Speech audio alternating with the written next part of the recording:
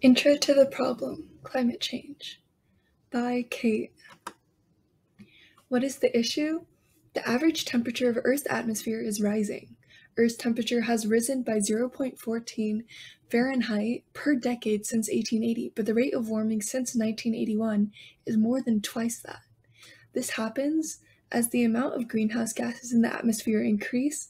They trap more of the sun's heat in the atmosphere and raise the temperature of the Earth overall.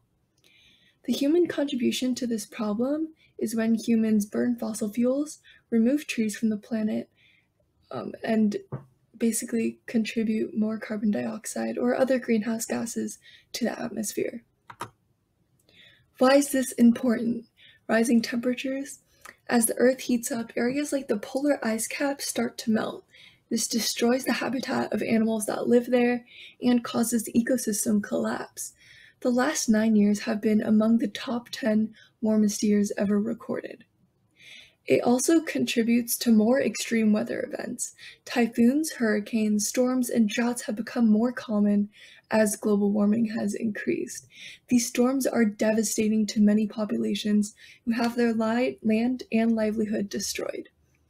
Biodiversity loss. As temperatures rise, the amount of oxygen in the ocean decreases, killing off phytoplankton, which is essential for the whole marine food chain to survive, as they are one of the first steps in the food chain.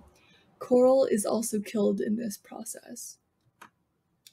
How is this problem related to chemistry? First of all, chemistry is essential in solving a wide variety of problems. Greenhouse gases consist of a variety of chemical compounds, specifically carbon dioxide, CO2, methane, CH4, or nitrous oxide, N2O.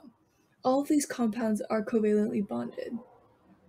If we can understand these chemical compounds better, we can figure out ways to potentially remove them from the atmosphere. Some solutions that solve climate change also involve chemical reactions. One possible solution is releasing sulfur dioxide and having it oxidize in the atmosphere. This forms particles that can reflect sunlight back into space and potentially mitigate the effects of greenhouse gases. Thank you.